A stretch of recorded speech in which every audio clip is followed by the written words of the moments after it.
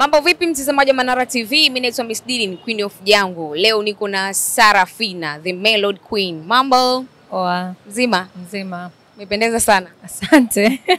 Kwanza kabisa ni kupongeze kwa kupata tuzo msanii bora wa kike wa Bongo Flava East Africa. Kwanza tuzo baada ya kuipokea, kwako hii ina maana gani?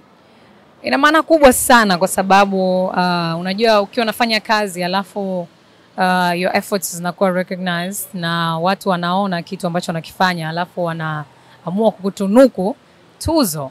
Maana yake ni kwamba kitu unachokifanya kinaonekana na kina maana. Kwa hiyo kwangu mimi inanitia moyo na inanifanya niendelee kupambana zaidi kuelekea zile tuzo zaidi ambazo ni kubwa zaidi. Yeah. Tutegemee kumuona Fina kwenye tuzo za international zaidi ya hii ambayo umeipata sasa hivi? Absolutely. Yeah, one step at a time. Nafikiri wakati ukifika tutakuwa tunaendelea kuonana katika hizo tuzo.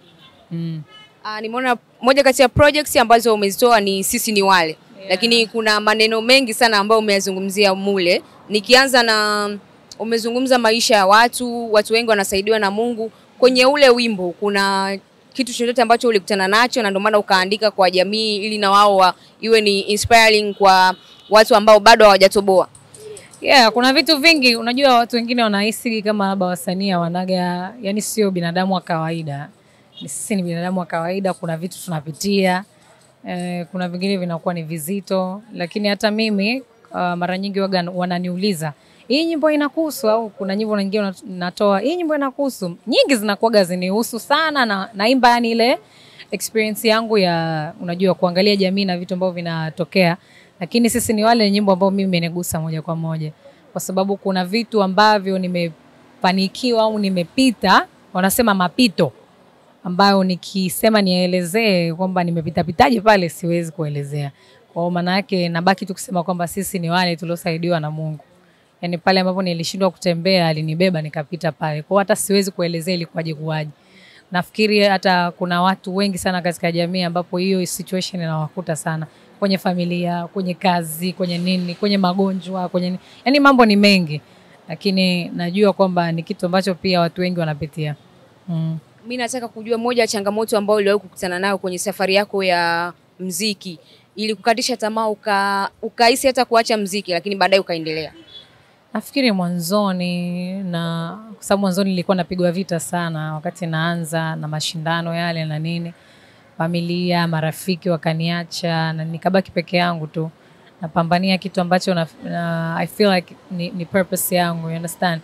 Kwa hiyo ilikuwa very hard kupambania kitu ambacho unajikuta uko peke yako, it's very hard.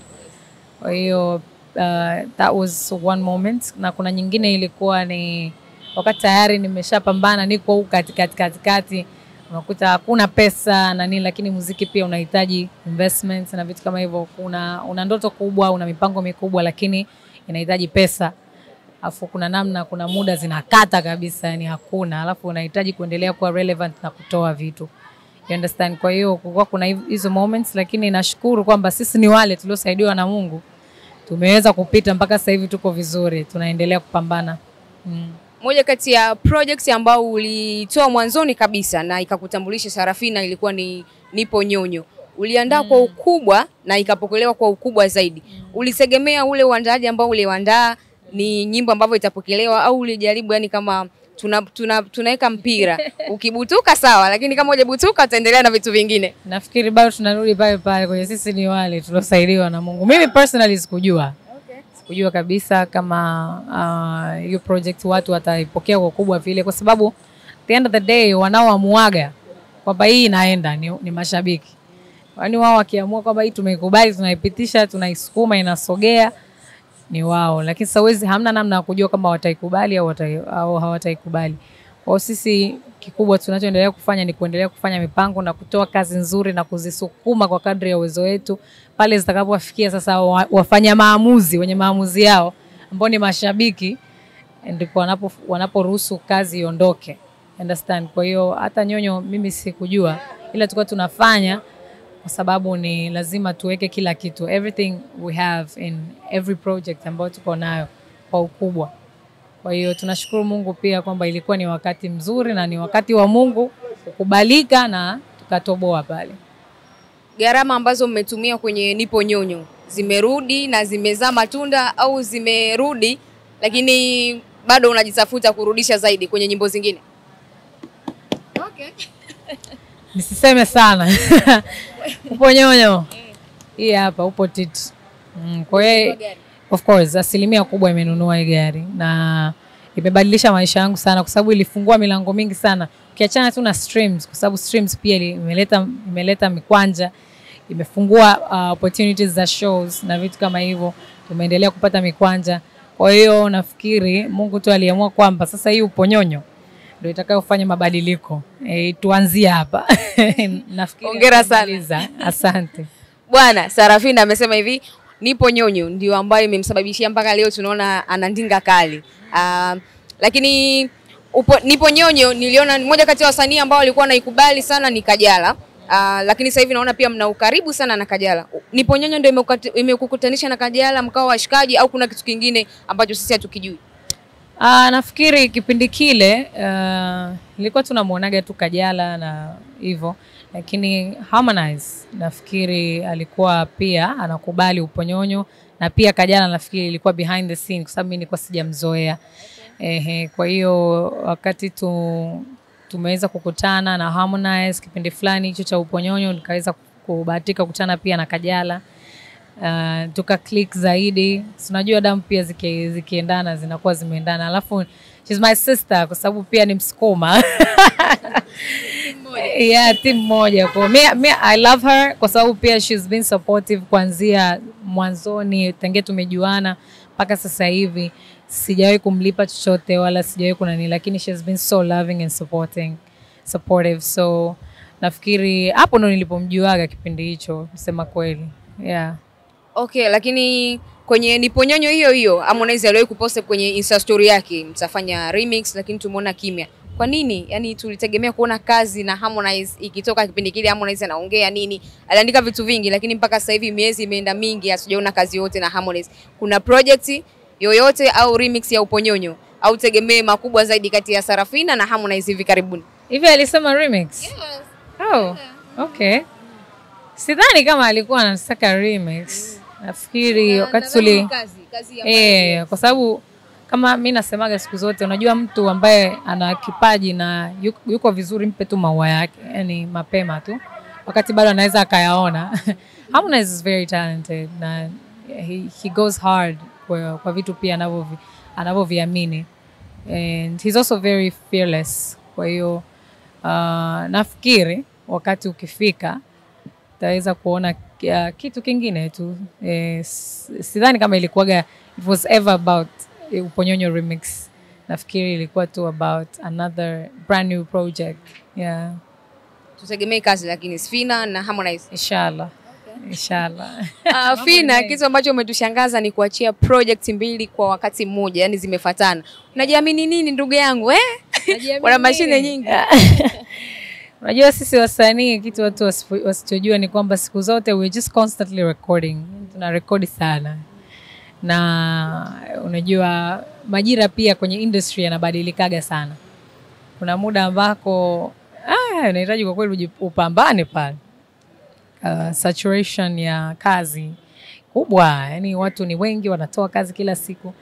Na nature ya audience ya wabongo wetu hawa kusahau ni dakika 0 tu wanakusahau. You understand? So lazima uendelee kuwaletea kazi nzuri ili uendelee kubaki kwenye akili zao. Akitaka kusikiliza labda kazi moja, anasikiliza labda uponyonyo, akitoka hapo anasikiliza dosalale, akitoka hapo anasikiliza sisi ni wale. Yaani vitu kama hivyo bado unakuwa unaendelea kustick kwenye akili yake, anaelewa ni kitu gani unakifanya. You understand? Kwa consistency ndio kitu ambacho kinatufanya tunaachia sana ngoma na vitu kama hivyo. Lakini tofauti na hapo ndio hivyo, hiyo ndio inatupa sisi kujiamini kutoa kwa sababu pia wanapokea. Moja kati ya vitu ambavyo niwahi kupokea pia kwenye comments zako za Insta, kwenye posti zako ni kuhusiana na watu wengi wanakupongeza una energy kwenye stage, lakini pia ni mtu ambaye ukipewa show unafanya kwa ukubwa zaidi. Yaani wewe uangalie show ndogo hata kubwa. Ile unakupongeza. Kitu gani ambacho Fina anakuwa na energy kubwa tofauti na wasanii wengine? Kwa sababu tumezoea kuna wasanii ambao wanaperform dakika 5, wengine 10, lakini kwa Fina tofauti. Unajua hatunaga nini wanasema ile trailer. Siku zote sisi waga ni movie tu. hata kama ni birthday party unanilipa, as long as you paid me to do that show, au I'm supposed to do that show, nafanya kwa asilimia zaidi ya 100, you understand? So sababu at the end of the day hutajua nani ataiona au itaenda wapi au utafika wapi. Unakuta unaua kwenye birthday party, alafu unashangaa hiyo show yako ndio inaonesha labda vocals zako na nini, watu mahali walikuwepo pale wakaiona, watu ambao wana connection zaidi na vitu kama hivyo. Ukashangaa milango inafunguka. Kwa hiyo hutakiwi kuchukulia opportunity yoyote kawaida. Mashabiki zako wanaongea sana kuhusiana na mavazi yako. Hii inaukata kiasi gani? Comments nyingi vina mavazi yako na vitu kama hivyo, maneno mengi. Unavaa yani nguo ambazo mashabiki wanakuwa hawaridhishwi nazo, yani hawapendezi, wanasema unakaa sana, yani unaonyesha viungo vyako sana. Kumbe. Unajua sasa tatizo mji ambao tupo na wenyewe una joto sana. Joto linazidi, siku nyingine joto linachoma. Kwa lazima tuvae nguo ambazo zinapitisha hewa. Unaweza ukafa kwa sababu ya overheating. Kwa hiyo siwezi nikavaa, nisamee mashabiki zangu, siwezi kuvaa tracksuit nikajifunika koti wakati nasikia joto. Nasikia joto. Sorry guys. Yeah. Lakini moja kati ya watu ambao waliwahi kuongea pia Juma Lokole alisema mavazi yako, yani unavaa mavazi ambayo huendi na sehemu husika. Mfano airport unavaa nguo za show na vitu kama hivyo. Nadhani ushawahi kuona aliwahi kuzungumza. Kwako hili yes, aliwahi kuzungumza. Mimi ndo nakwambia sasa. Aliwahi kuzungumza kuhusiana na unavaa mavazi ambayo hauchagui sehemu husika. Yani kuna mavazi ya show utavaa airport, kuna mavazi ya show utavaa kwenye interview. Kwako hii inaukata kiasi gani, au kauli kama hizi kwako ukiwa kama msanii inaukata kiasi gani? Mimi nawasamee mtu kama Juma Lokole kwa sababu I don't think kama nisemeje, yani I don't think kama anajua hivi vitu kiundani zaidi. Mimi siwezi kwa sababu niseme wanaongelea kutokana na mazoea kwamba watu fulani wanavaa hivi airport, wanavaa watu tracksuit na nini, wamezoea. Sijui ukifika sijui kwenye shondo unatakiwa uvae vitu vinavyong'aa, sio vinavyo, umezoea.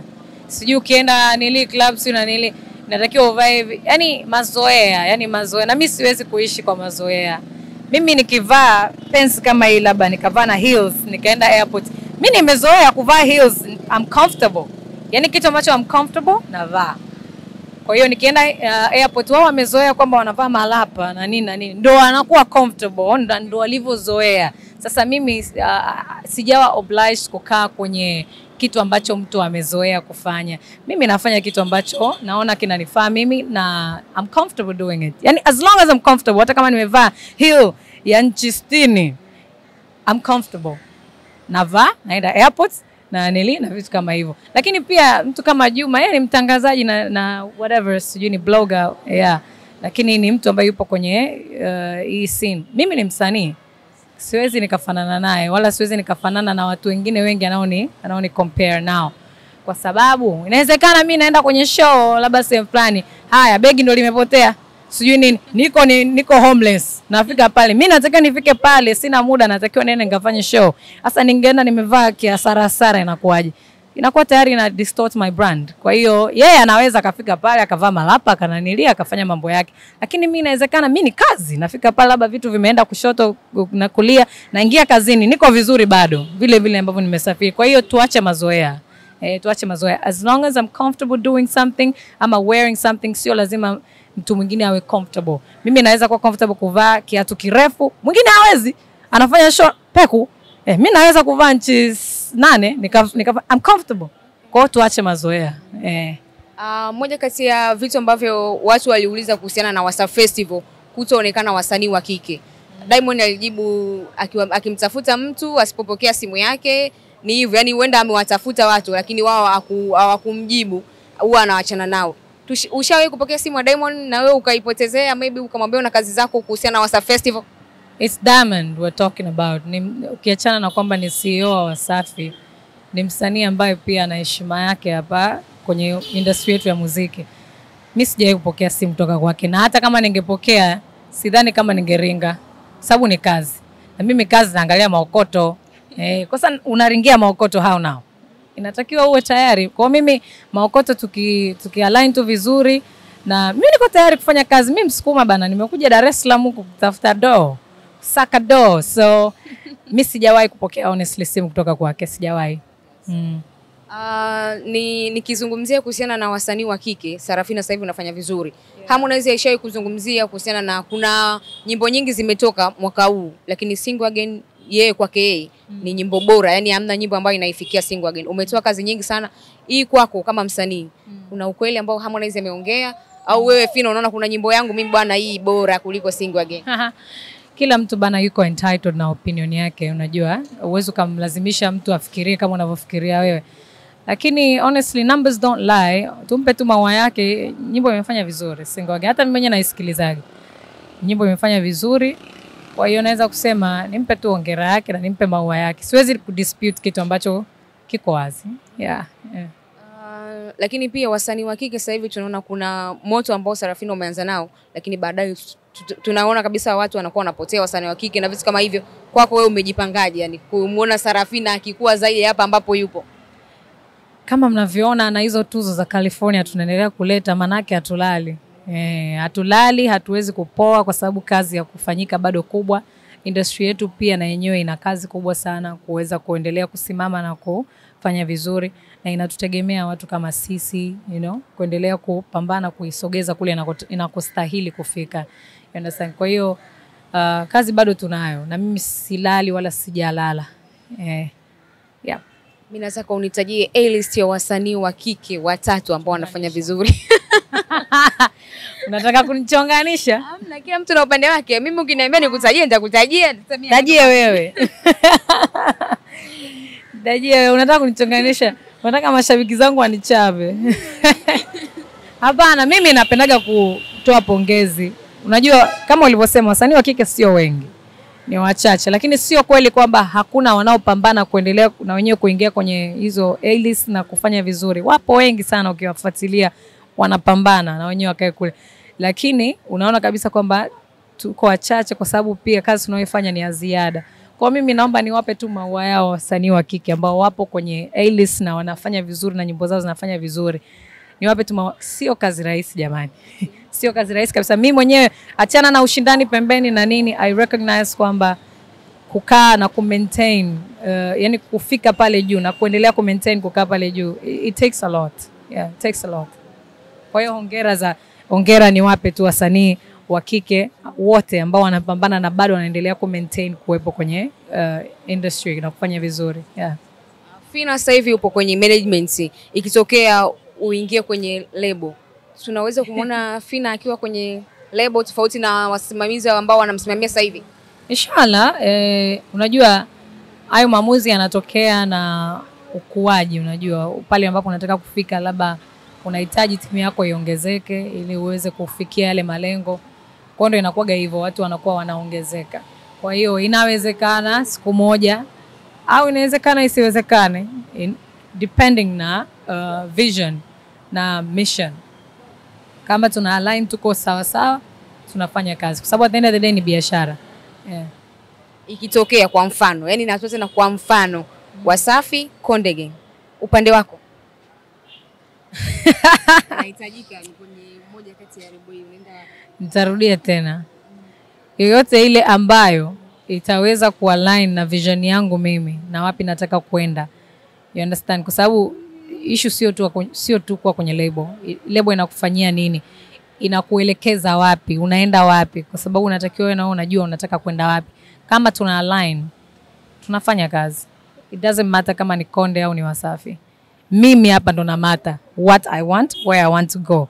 Je, anaingia katika hiyo biashara, tunaenda sambamba, tunaelekea sehemu moja. Kama tunaelekea sehemu moja, tufanye kazi. Tumeona umeachia project hivi karibuni, tutegemee kuna kazi nyingine au mpaka sasa hivi? Bado sijamaliza. Bado sijamaliza. Bado sijamaliza. Mashabiki zangu nawaambia this past few months nimetoa nyimbo nyingi sana. Nimetoa collabo ya Vinka, ilikuwa remix ya Bailando. Vinka ni msanii kutoka Uganda na video yake ni kali sana. Iko katika YouTube yake Vinka, inaitwa Bailando, watu wakaifuatilie. Na pia nimetoa sponsor ni ya mapiano fulani ambao ni house, imetulia. Dosa Lale ambao nimekuja kushangaa sana mashabiki kumbe wameachwa kibao huko. Wanaimba kama vile yani hilo tukio linaendelea kuwarudia. Kwa hiyo pia iko na video, iko katika YouTube channel yangu kama Fina na kwenye digital platform zote.